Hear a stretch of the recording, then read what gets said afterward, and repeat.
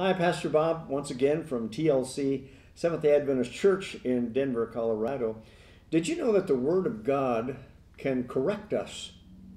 I mean, if we are going in the wrong direction as far as our spiritual lives are concerned, the Bible can correct our course. One man tells a story of flying to Florida. He said, "It seemed to me like a pretty straight shot from Chicago to Fort Lauderdale, but there was something in his plane, in the cockpit of his plane. That something was a fine-tuned radar mechanism.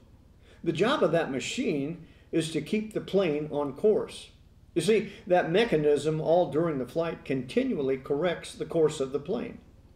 The pilot can't even tell the plane is being corrected." That's what the Word of God does to our lives. It nudges us just a bit to get us back on course.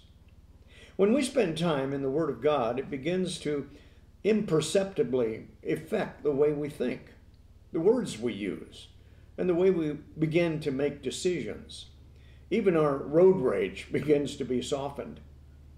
Hebrews 4:12 says this about God's Word: "For the Word of God is alive and active, sharper than any two-edged sword. It nudges the thoughts and attitudes of the heart." When our thoughts and attitudes begin to be moved, then the Bible tells us we can be changed by doing this.